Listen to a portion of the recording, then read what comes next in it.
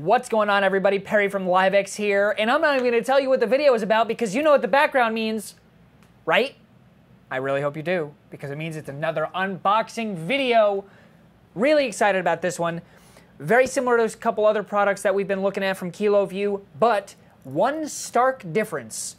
The E2, rather than the against the E1, will use HDMI rather than SDI. So let's stop talking about it, or at least let's stop talking about it in the box. Let's open it up and unbox the Kiloview KV E2.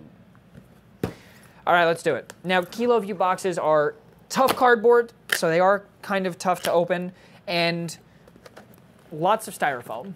Lots and lots of styrofoam. But it's not like you're shedding styrofoam. It's like the nice, I don't even know what you would call it, foam? Tempur-Pedic foam, if you will. And then there's a device. There it is.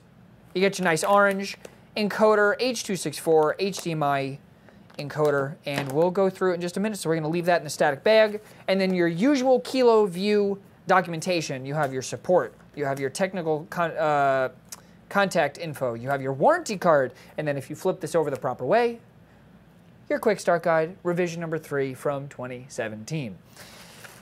Power, and as all of you know, there's a story behind it, and you're never going to find it out. Your silica packet. Don't eat those. All right, let's keep going. Let's open it up, shall we? Anti-static bag, very, very nice. Do not rub your feet on the carpet and then decide to touch one of these because you will no longer have a Kiloview E2. Okay, static bag over here, very, very nice. And there we have it. Nice blue, it's labeled E2, perfect. So we know we have the right item. H.264 HDMI encoder, as we were saying, and if we take a look a little bit closely at it, you have your Ethernet, which is also power over Ethernet. You have HDMI in, your HDMI loop out. 3.5 millimeter audio in case you do not want to have embedded audio from your HDMI. Boom, you can use one of those. You also have a USB, which is also power if you want to take this and mount it on top of a camera. There you go. Straight out of the battery or straight out of the camera via USB into this, boom, you're powered. That's if you don't have a power strip. If you have a power strip, you have a 12-volt power. That's your friend. Flipping it over, whoop, you have 2 USB ports right on the back. You have your power. You have a reset button, which you will need a paperclip for. And you have your micro SD card, which supports up to 512 gigs. Really, really nice that they even have that. And what you would do, and it's in your quick start guide, we can open this up lightning fast here. If we take a really quick look, you have all of your indications for what your lights mean. It's all right here. But if you flip it over, it tells you about how to get it connected to the internet, how you can log on in, and how you can get everything set up for being able to log into it and say, like, okay, we want to stream here, or we want to stream there, or we want to record while we stream. So that's something really, really cool about these encoders is you can,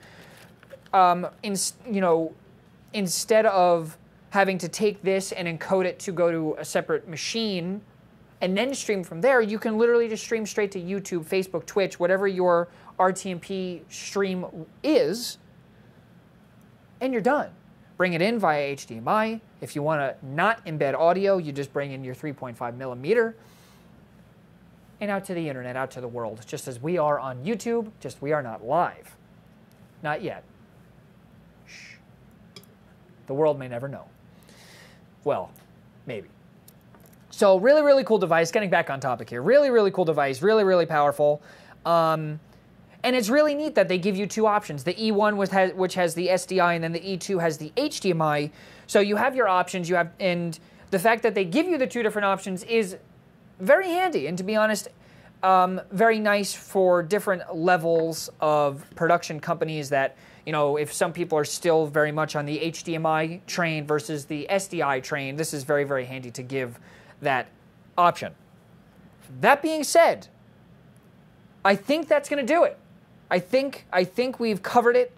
And if you have used the Kiloview KV-E2, let us know in the comments down below, and let us know what your experience has been with this, or even the E1, which has just the SDI. That's the only difference.